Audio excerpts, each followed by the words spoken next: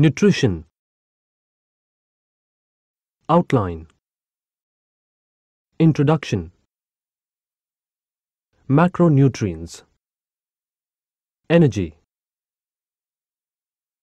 Feeding.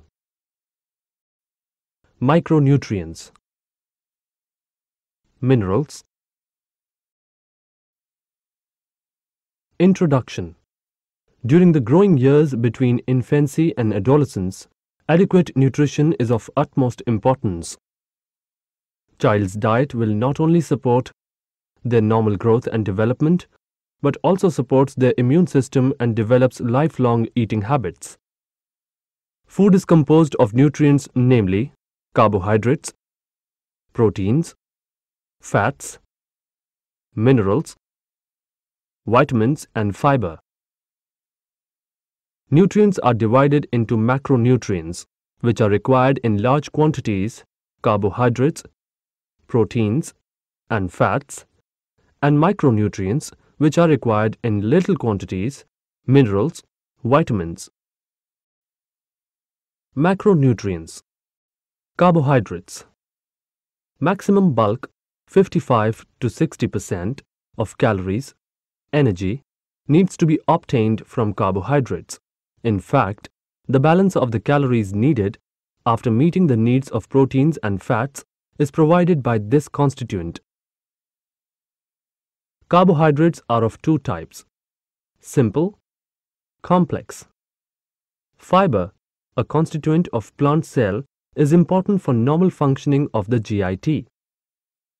Important fiber-containing foods include cereals, fruits, vegetables, and dried beans.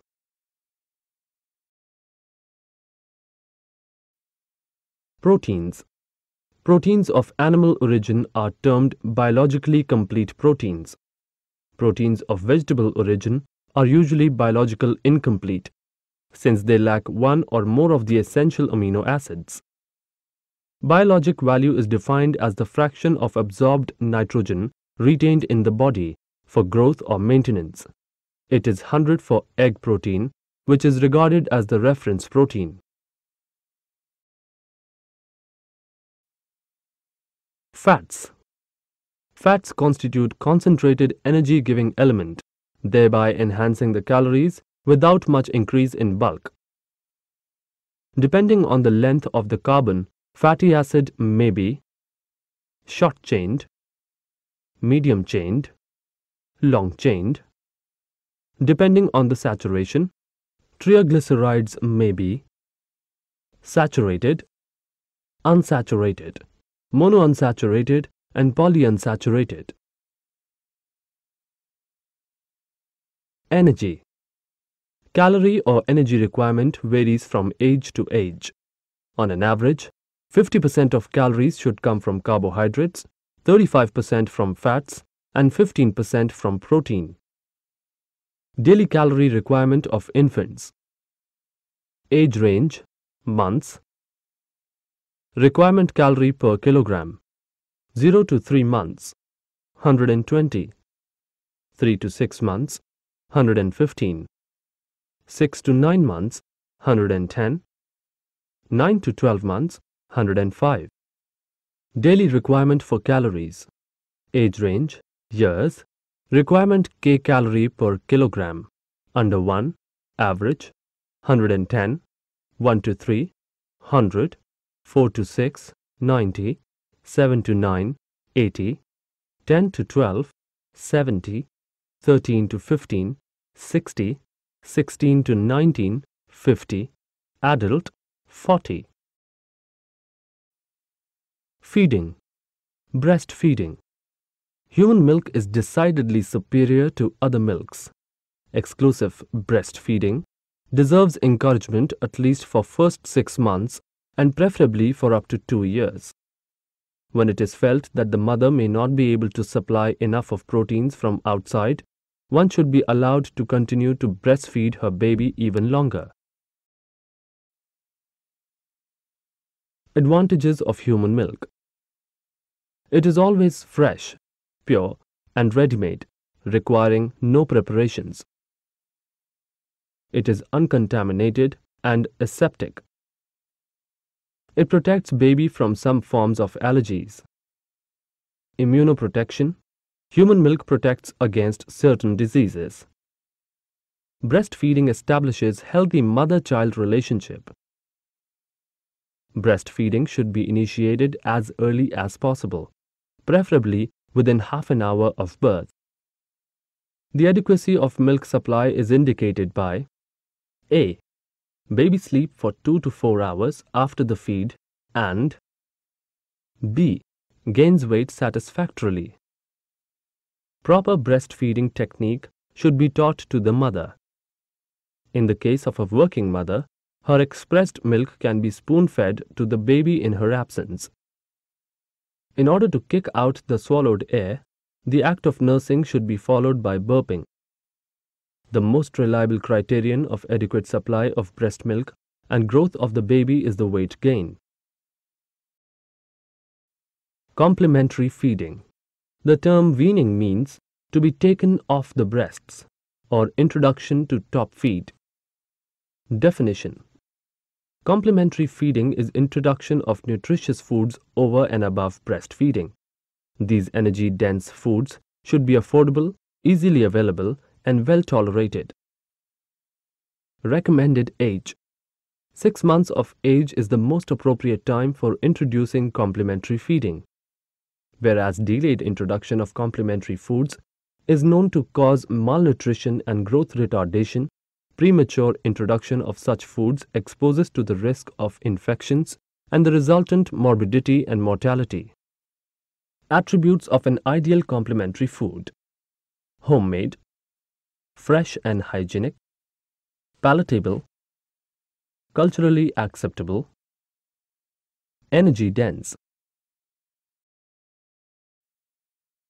Feeding the low birth weight (LBW) infant.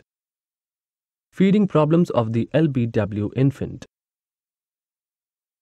excessive crying, high frequency of suckling difficulties, incoordination between suckling and swallowing, regurgitation since the gastroesophageal sphincter is lax, poor tolerance for saturated fatty acids.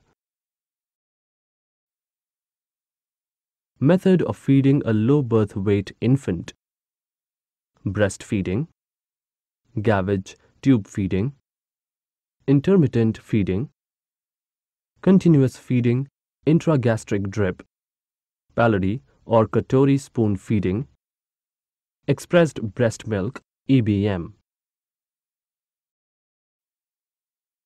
Micronutrients, vitamins. Classification: water-soluble, vitamins B complex and C. Fat-soluble, vitamins A, D, E, and K. Water-soluble vitamins are not stored in body in any appreciable quantity. Their excessive consumption causes no particular toxicity, the surplus being excreted. Fat-soluble vitamins are stored in liver and their excessive consumption may cause toxicity. Vitamin A deficiency (VAD). It is concerned with the maintenance of epithelial tissue in the body, especially that of eye, skin, and mucous membrane. Ocular: night blindness, conjunctival ixorosis, keratomalacia, panophthalmitis.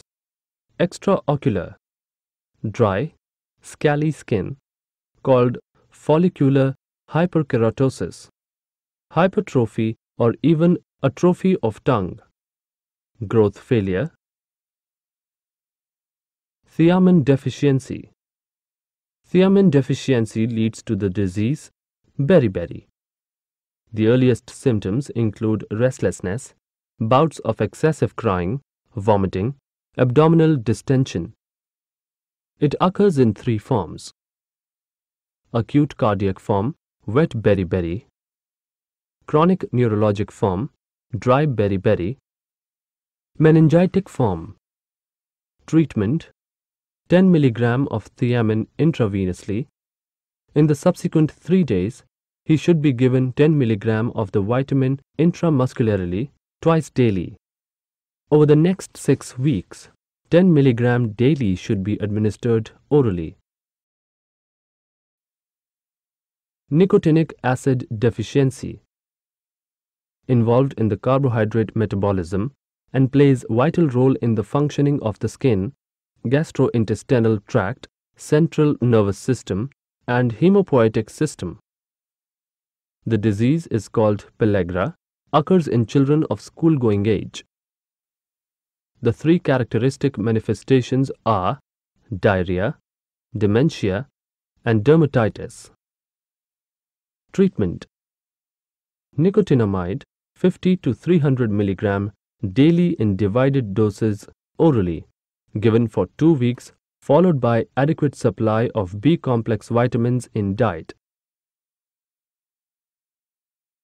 Vitamin C deficiency.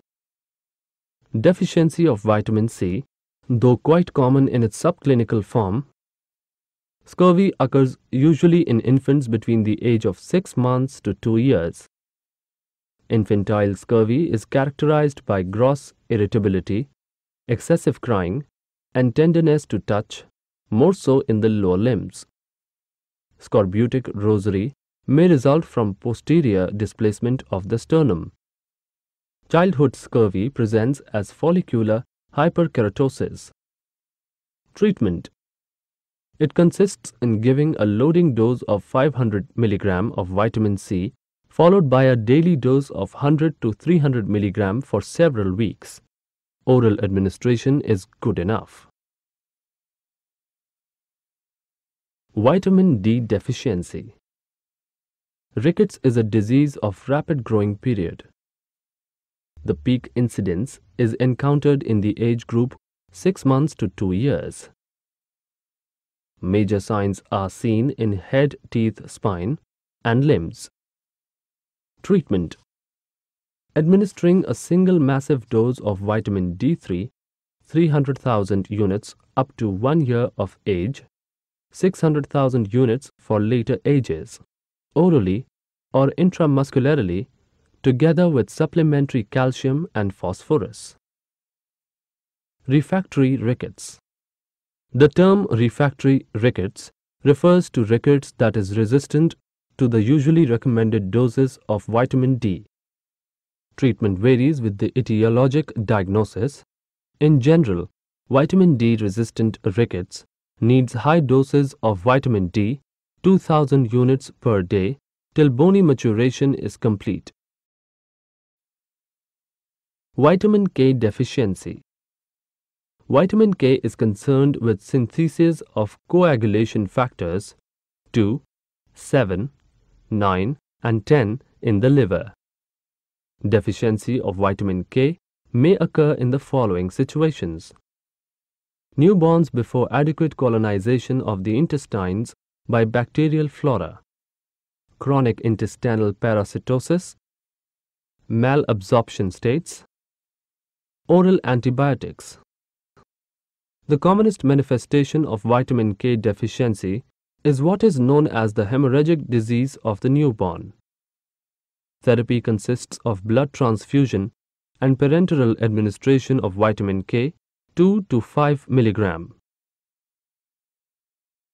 Minerals. The term micronutrients denotes substances which are needed by the body in minute quantities. Zinc deficiency. It plays a vital role in protein synthesis and RNA. Daily requirement is some 200 mcg. Clinical manifestations include growth retardation, hypogonadism, anemia, hepatosplenomegaly, protracted diarrhea, delayed wound healing, impaired taste perception, infantile tremor syndrome. Treatment of zinc deficiency consists in giving zinc sulfate 0.2 to 1 mg of elemental or 1 to 5 mg of the salt as such per kilogram body weight per day.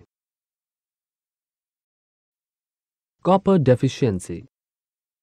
Deficiency may be encountered in protein energy malnutrition, malabsorption states, chronic diarrheal disease.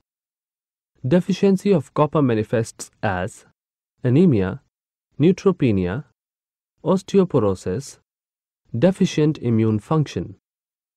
Excess of copper is associated with Wilson disease, Indian childhood cirrhosis. Iodine deficiency.